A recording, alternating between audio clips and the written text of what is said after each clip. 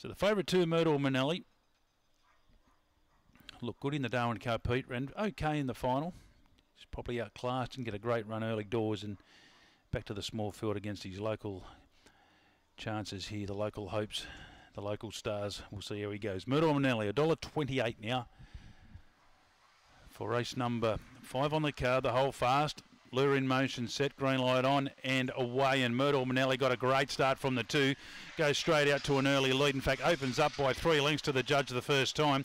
Mighty Marshall worked up into second spot, Joni keeping, Porsche Manelli and Misdemeanor out the back, so it's all Myrtle Manelli down the back, led by 5, Mighty Marshall in second spot, Joni keeping the inside, Porsche Manelli and Misdemeanor is going to try and get around the outside and getting to the minor end of the prize here, but it's all Myrtle Manelli coming around the turn, doing it well. Misdemeanor's coming right around the field, got into a clear second now from Mighty Marshall, Porsche Manelli and Joni keeping, but Myrtle Manelli wins well by 8. Second goes to Misdemeanor. Third, Mighty Marshall's come back, I'd reckon, over Joni keeping back in fourth, and Porsche Manelli close up will be back towards